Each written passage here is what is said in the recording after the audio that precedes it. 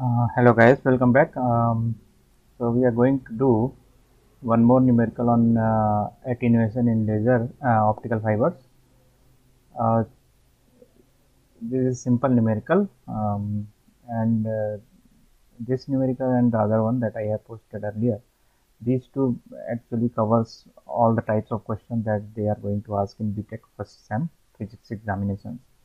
So let's see what it is asking. It is saying that if an optical fiber has output power of 100 milliwatt, okay, so P out is given as 100 milliwatts, okay, and saying that when the length is 500 meters, okay, length is given as 500 meters, okay, this is the second information, and the power input was 200 milliwatt, okay, power in is 200 milliwatts. Okay, these are the three informations, and it is asking that what is the attenuation in the fiber. Okay, so when it is saying that attenuation, so it may have two meanings. Okay, so the questions most of the time would be ambiguous in the sense that you don't know whether it is asking for alpha or it is asking for alpha L. So this is attenuation loss, and this is attenuation coefficient.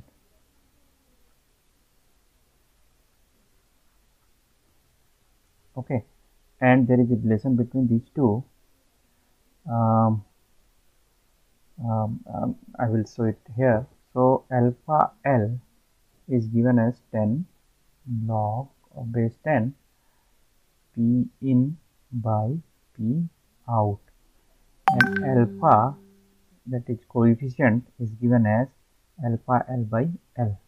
Okay, so its unit is dB and coefficient unit is dB per kilometer.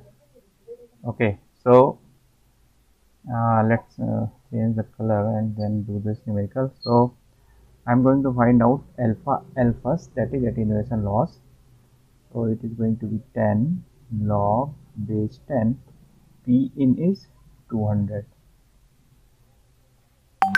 milliwatt is 10 raised to power minus 3 by P out. P out is 100 milliwatt, so it is going to be 100 into 10 raised to power minus 3. So alpha L will become 10 log base 10. So if you cut it, you just get 2, and log 2 of base 10, we all know that it is 0.3010. Okay, let's check it. So let me check it. Okay, let me check it. So I am going to find out log with base 10 of 2. So this is 0.30103. Okay, so 0.30103.